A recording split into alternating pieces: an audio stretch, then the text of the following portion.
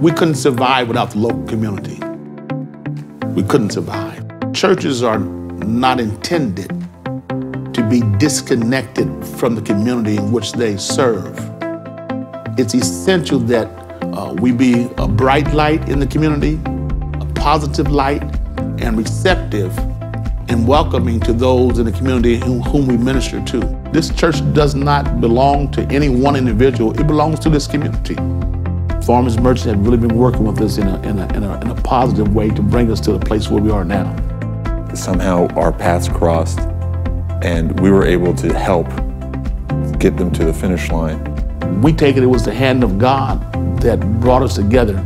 It's always easy to work hard for people who deserve it.